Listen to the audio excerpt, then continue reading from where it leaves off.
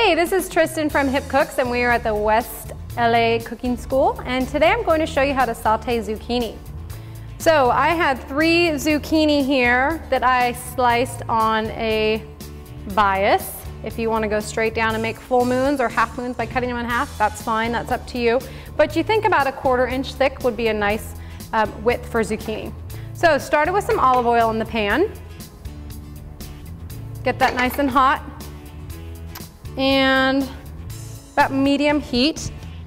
And we will dunk our zucchini in. So I'm just testing to see if I hear any sizzle, sizzle, which I do. So I will throw in zucchini.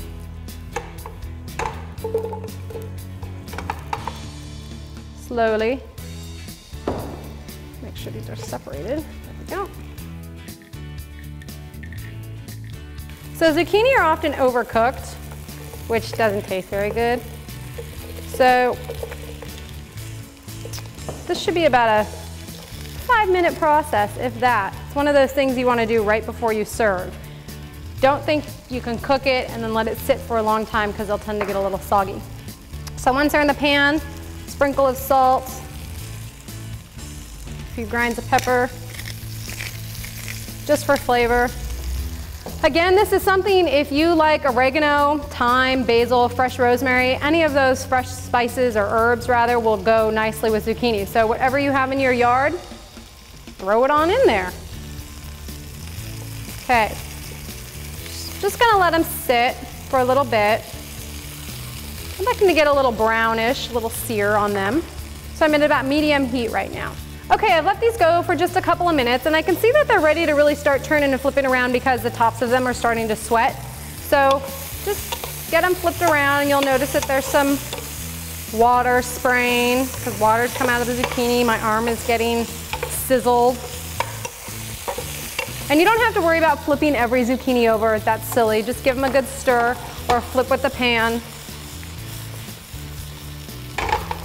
And then get them evened out in the pan. So have a fork ready, which I have now, for a little poke.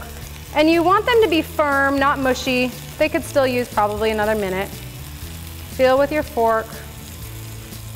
There we go. And if you want to taste one along the way, certainly do that. Maybe you want to add more seasoning. So it's always good to taste along the way to make sure that it tastes just the way you want it to. But don't burn your tongue. With my fork, the fork is going through it easily. There's not a lot of resistance. I really don't like to overcook zucchini, so I'm calling it good. And that's how to make zucchini. Thanks for watching. If there are any other dishes you'd like to see me prepare, please send us an email at requests@mahalo.com. And in the meantime, check out our other videos.